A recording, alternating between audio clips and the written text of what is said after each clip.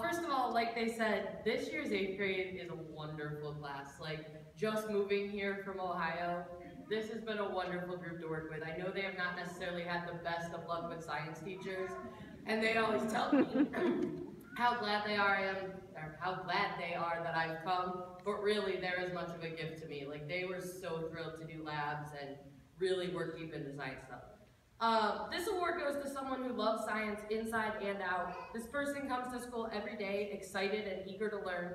This individual wants to truly understand content, to understand concepts as a whole, and not just to memorize facts. This individual is not only academically unique, but is a great all-around person as well. This particular student doesn't just accept facts, but instead questions things that don't quite make sense.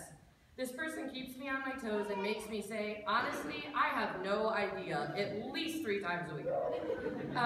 Last but not least, this person has become our Forgetful Friday Kahoot champion. I'm proud to say that this year's Science Award goes to Delaney Diamond.